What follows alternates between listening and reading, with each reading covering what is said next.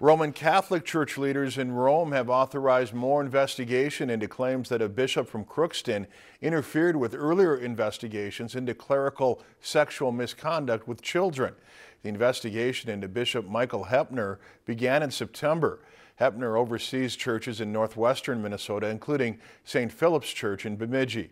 The investigation into Heppner is the first known of its kind under a new Vatican protocol designed to hold the Catholic hierarchy accountable for failing to protect their flocks. Archbishop Bernard Hebda of St. Paul and Minneapolis Archdiocese is leading the investigation into Heppner, and Hebda said Tuesday that the Congregation for Bishops in Rome authorized him to continue the probe. The Diocese of Crookston says Heppner is referring questions back to the Archdiocese.